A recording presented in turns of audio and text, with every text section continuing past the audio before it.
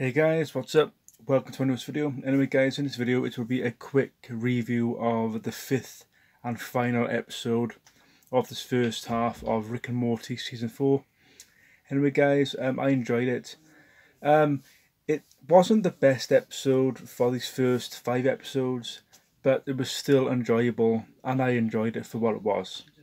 So yeah guys, this isn't a review actually talking about what happened in the episode, but just my thoughts about if I liked it or not, like the other forum videos I did. But guys, yeah, remember this was a good episode. It wasn't my favourite, but I am looking forward to the other half of this season in 2020. Okay guys, thanks for watching, take care, bye for now, bye.